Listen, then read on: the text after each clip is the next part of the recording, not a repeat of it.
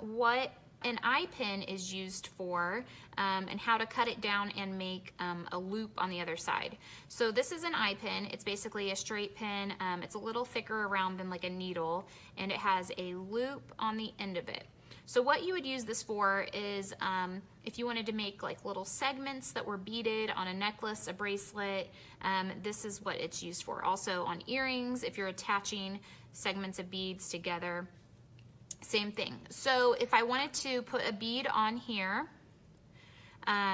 this is what I'm left with.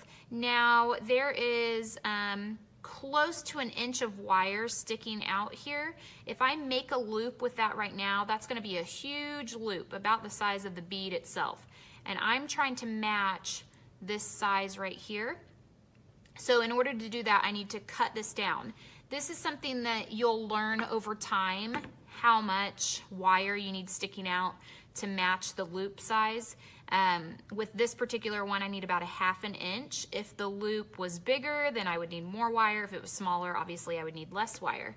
So I'm just going to take my wire cutters and I'm going to cut this wire down so that there is about 1/2 inch sticking out. Let's go just a little bit more. Okay. I'm going to take what are called the round nose pliers, like this. I want to grab a hold of the end of the wire with my pliers, and you just twist your wrist like this to make that loop.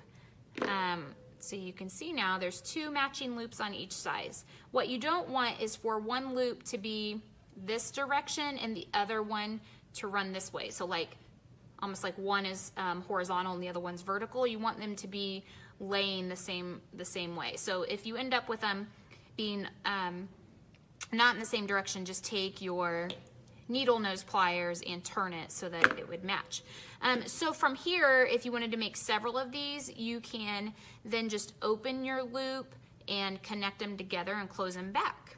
So that is it on the making loops and using eye pins. Make sure you check back for other tutorials using jump rings. Thanks for watching this video. Make sure you stay connected with Urban Rhino on social media. And don't forget to give this video a thumbs up, comment below, and of course, subscribe to our channel.